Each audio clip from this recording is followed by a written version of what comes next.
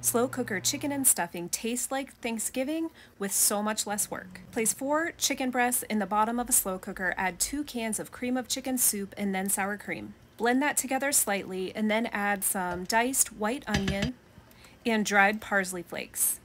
Add 1 box of stuffing mix to a bowl and then mix it with some melted butter just to soften the breadcrumbs a little bit. Sprinkle the crumbs over the top, then cover and cook on low for about 6 to 7 hours or on high for 3 to 4 hours. Uncover the last 45 minutes if you'd like to firm up the stuffing a little bit. Top with and then fresh serve this delicious fork tender chicken with some mashed potatoes and a vegetable and some rolls or biscuits.